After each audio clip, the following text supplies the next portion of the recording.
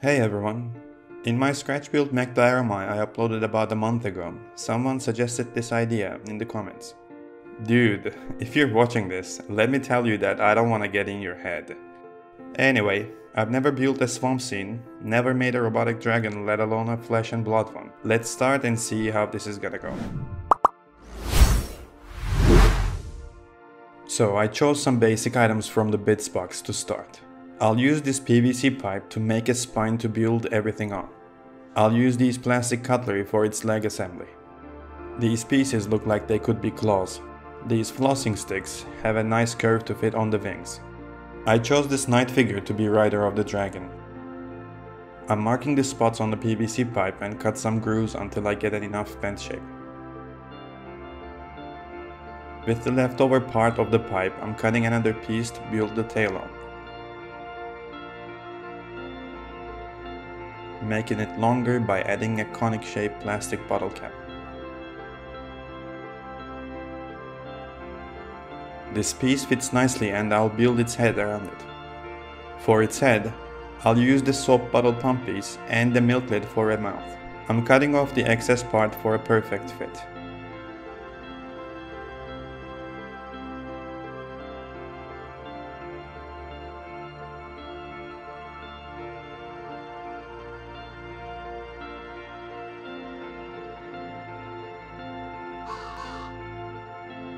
I'm using bottle caps for the leg sockets and plastic cutlery for the legs.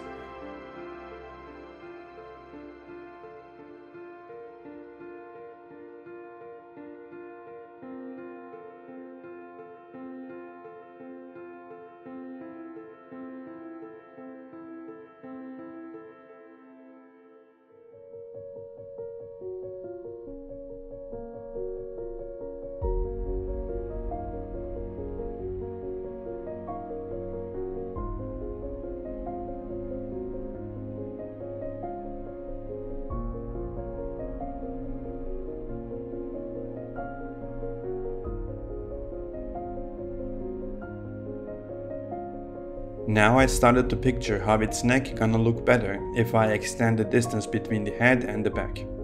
So I'm cutting it off and using whatever plastic bottle cap I could find to make this a good fit. Doing so, I could rearrange the head's position.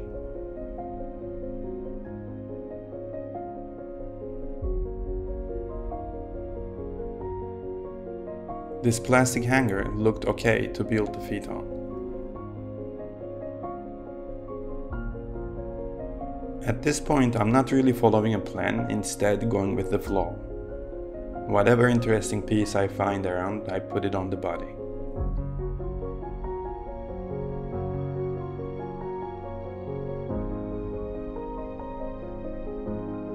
I found this dowel and immediately gave me the idea to weaponize the dragon's tail.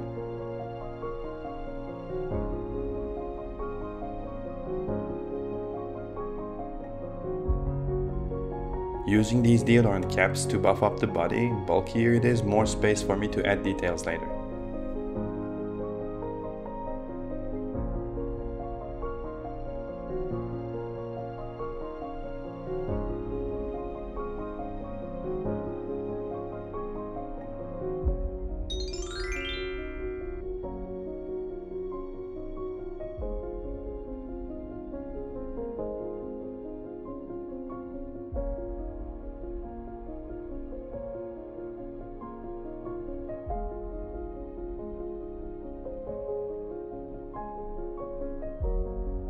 These bottle cap ring things, I don't really know what they're called. I'm using them to give extra armor or mechanical details.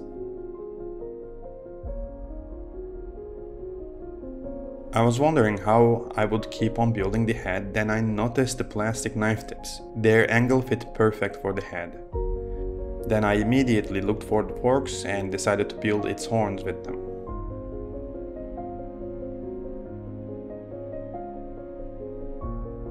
At this point in the build there was so much residue from the CA glue and baking powder, I decided to clean them off and clean up the tail to later cover up the gap on it.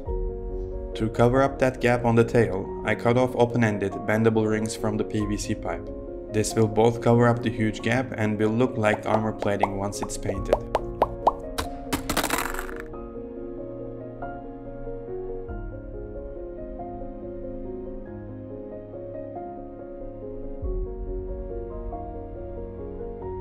I'm using these plastic strips and gloss sticks to build the wings on. Marking the strips and bend them with soldering iron. Each bent section will represent a mechanical joint in the final work.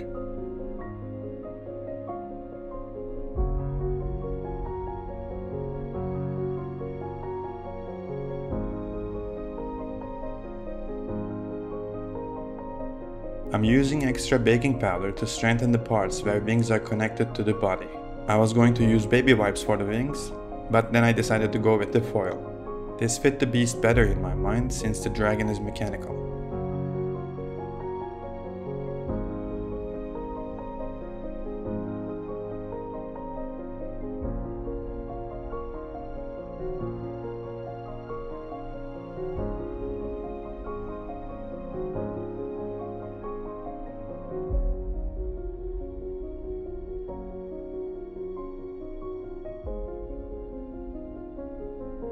Once I'm done with the wings, I started adding details. I'm mainly using jewelry bits for this.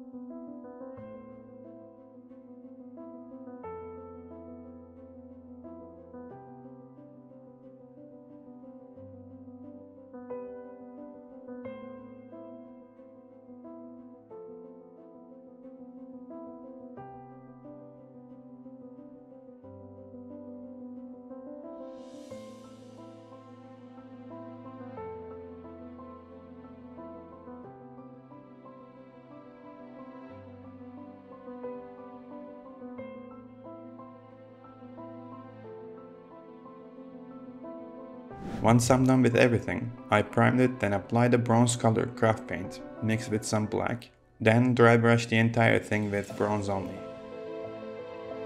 It's now time to paint the details. I decided to paint the eyes with Vallejo's Amaranth Red, painted the rivets with liquid chrome pen, oily steel for the wing joint bits and the tail tip.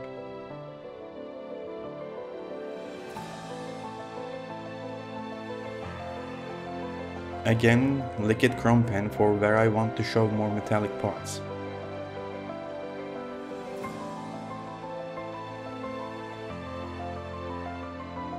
And Vallejo's bronze color for details to differentiate and highlight certain parts, like the horns and the armor plating on the tail.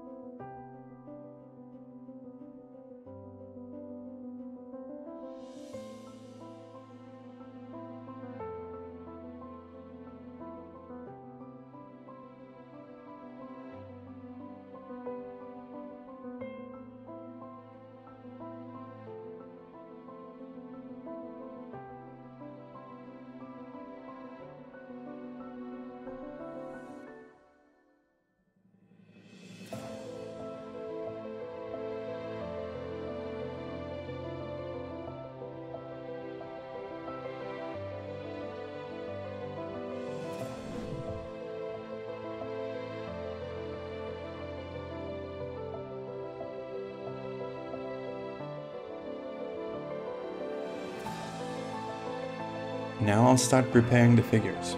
I'm using brownish colors in general and steel color for their helmets and tiny metallic details for these figures who I'm considering as the bandits ambushing the dragon and its rider in this diorama scene.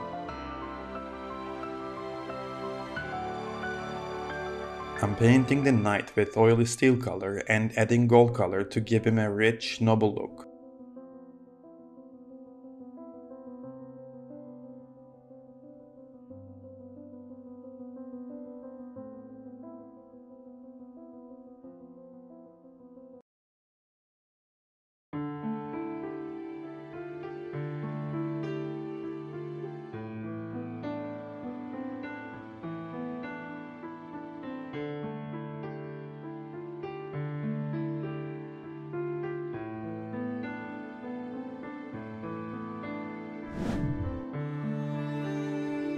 Now onto the vegetation.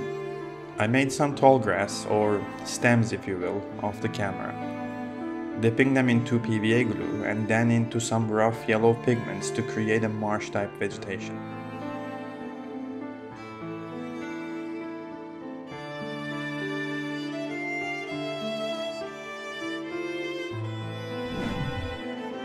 Whenever I find a cable laying around, I salvage what's inside the plastic shielding.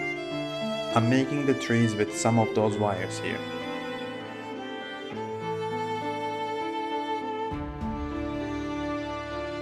I had this milliput terracotta laying around and wanted to give a try making one of the trees with it.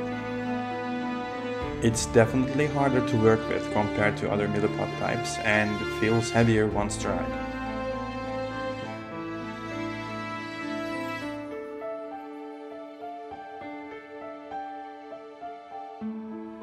I made a second tree with milliput superfine. That's how I feel the weight difference.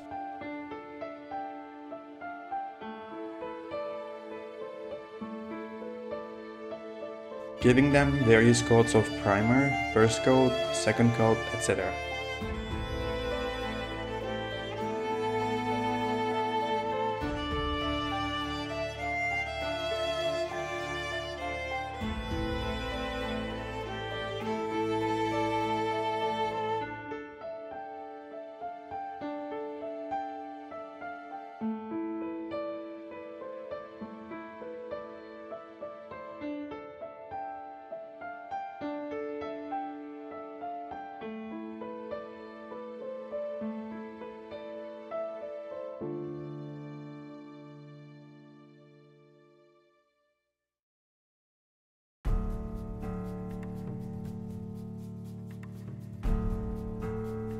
I first planned on keeping the vines brown, then decided to use Revell's fern green and olive green, which looked more marshy in my opinion.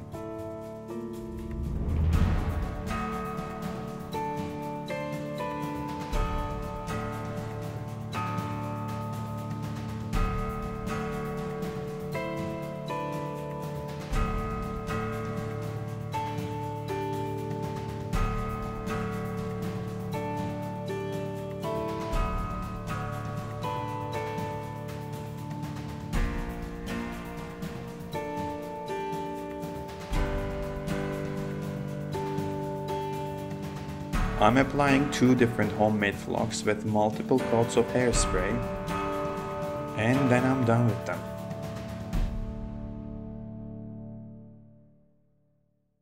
I cut an MDF board 24 by 24 centimeters and cut styrofoam as a diorama base.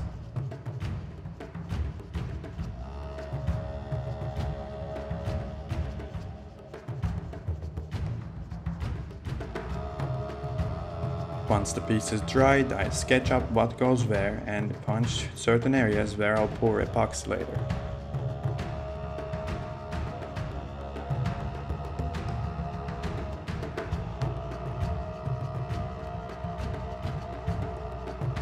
Making rock faces with more styrofoam and gluing wall plaster rocks I made a while ago.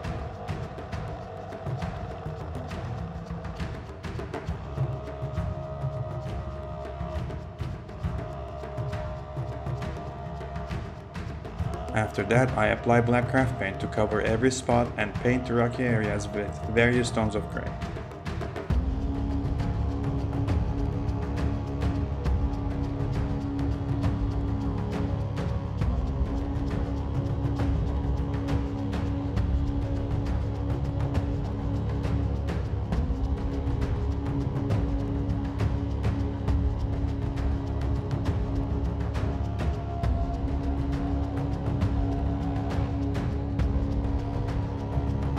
Once the base is complete, I start putting stems in the actual swamp where the epoxy will be.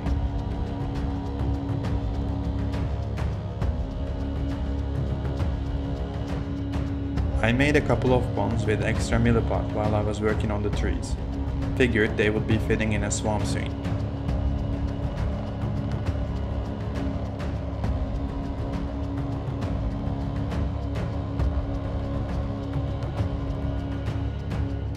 This rock looks really like a skull. It was gifted to me by a friend of mine a long time ago. He also has a YouTube channel if you like gaming content. I'm leaving his channel up there. Give him a visit and say hi by me. I didn't think about the hollow bottom of one of the trees. At this point, I got away with adding thick block to cover up the gap.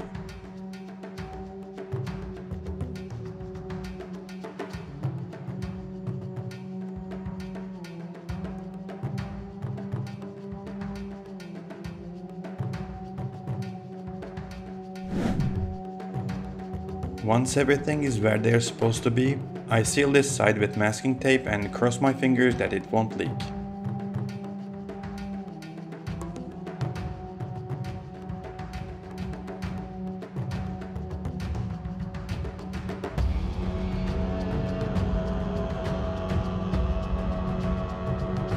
In order to achieve a murkier look, I added 3 drops of Vallejo green-brown color in the mix.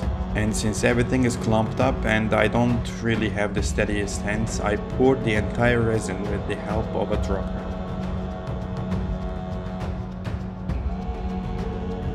Luckily, the masking tape worked, no leakage. Stripped off some of the paint, but it's an easy fix with the same black paint. In order to decrease the glossiness of the resin, I dabbed some PVA glue on it. Once it dries, it gets transparent.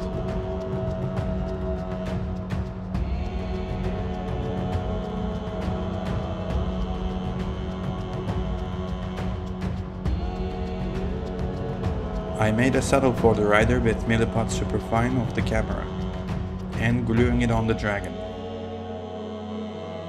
And I sacrificed an extra figure to add a gory detail.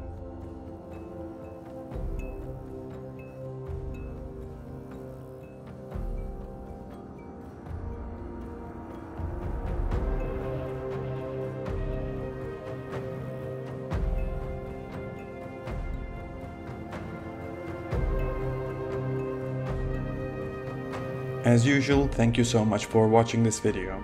Your support weighs a lot, so like this video if you did and share it with your friends. And don't forget to subscribe for the upcoming content. And as always, I'm open for your ideas, leave them in the comment section. Until next time, stay safe.